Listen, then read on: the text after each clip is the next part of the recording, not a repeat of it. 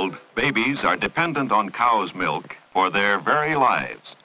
It would be hard for the human race to get along without our foster mother, the cow. Modern dairy farms are the symbol of cleanliness, with their neat corrals, white fences, and tidy barns.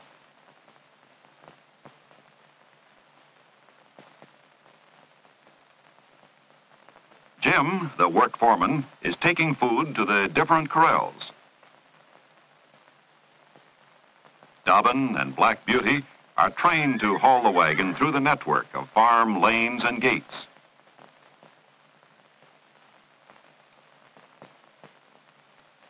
The cows have 3 meals, one in the morning, one at noon, and one in the evening.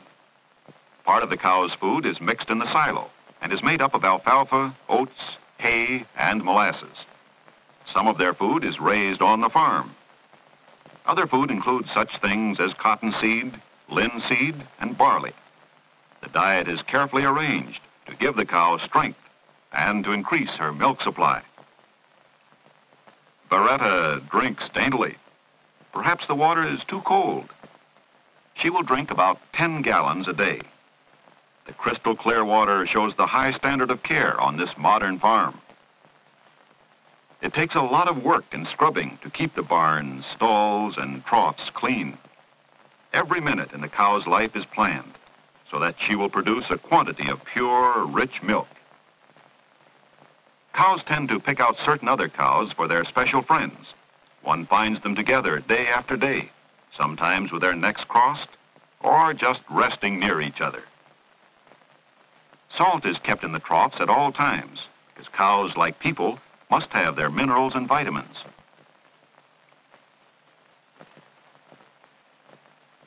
The bulls have individual paddocks.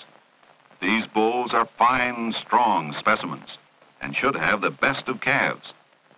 They are carefully handled, so they're gentle. Special food builds their huge frames and gives them power. This bull, named Bet, has a good appetite. It takes a lot of food to fill up these animals. They have 4 stomachs.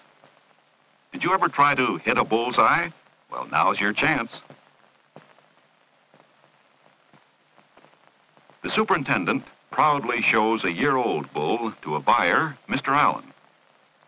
This bull is the son of Bet and shows his fine breeding and excellent care. A bull is led by a ring in his nose because this has been found the most practical for the farmer and the best for the bull.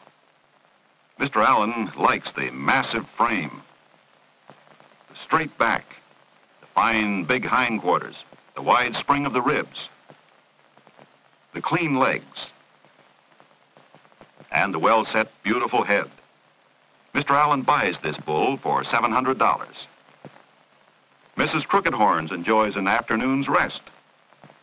Did your mother ever tell you you were as awkward as a cow? When she eats, the cow first swallows her food almost whole. Later, it comes back up in the form of cud and is re-chewed. Watch carefully, and you can see the cow bring up her cud. Oh, you missed. Watch more carefully. There it goes. A large mouth is a point of beauty in a cow. She must be a good eater to produce a quantity of milk.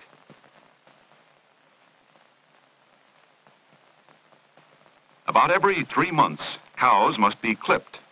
The state law demands that their udders and tails be clipped so they will be free from hair. A dairyman clips the heads of his cows so they will show off their fine points. The horns are cut off if the cow is rough or if the horns are deformed.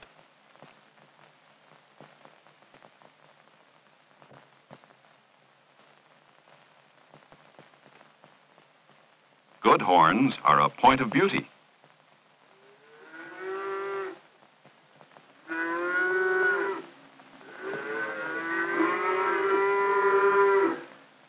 Milking time, 4 o'clock in the afternoon. Each milking lasts 2 hours. The milkers bring the cows in from the different corrals to the milking barns. The milkers wash the barns and sterilize the buckets before each milking. Every cow will go directly to her own stall or stanchion.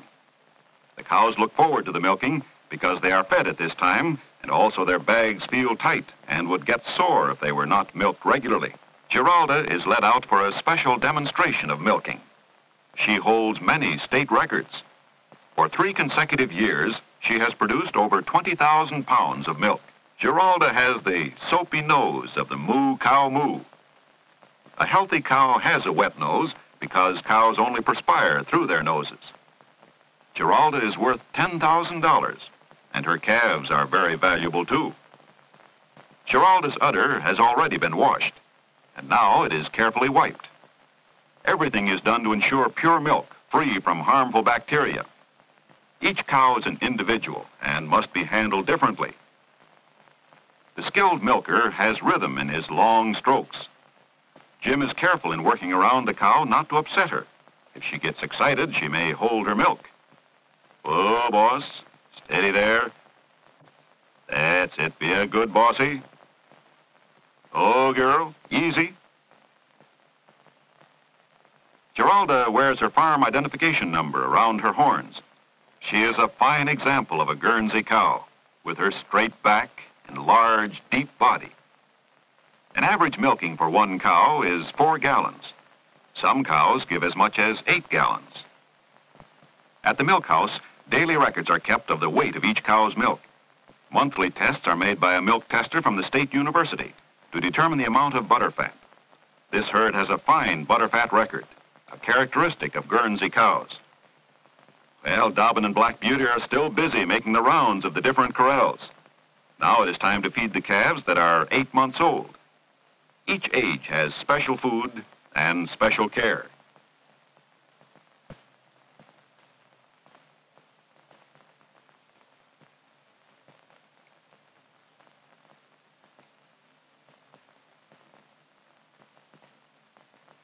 Any dairyman would be proud of this line of purebreds.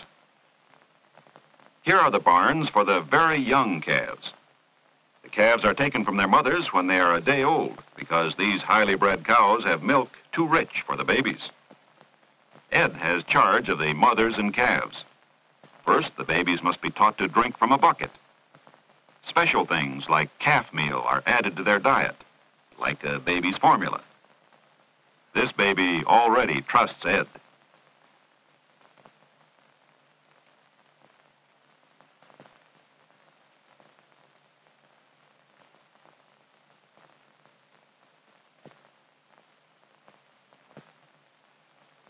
Like the cows, the calves spend several hours a day in their pastures. Ed trains them to be gentle and affectionate. Guernsey cows are famous for their good dispositions. These calves represent the fulfillment of a dairyman's dream. With their exquisite, intelligent heads, graceful, strong bodies, and beautiful fawn-colored coats. Calves are inquisitive like children and watch everything that goes on around them.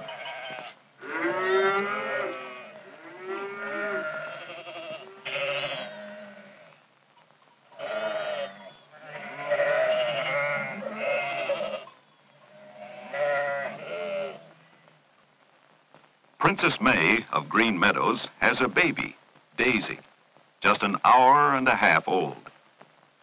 Each mother and calf have their own corral. May dries off her calf and cares for her, and Daisy responds to mother's affection. Cows tell their own babies by their sense of smell. One of the first things the calf tries to do is to stand up. Come on. Oh, too bad. It is the natural impulse for all mothers to guard their babies, and the cow has a deeper maternal instinct than any other animal.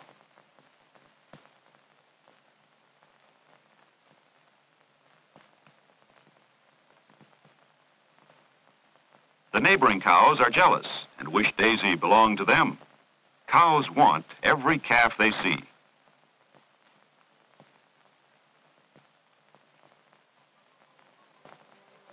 Daisy wants food.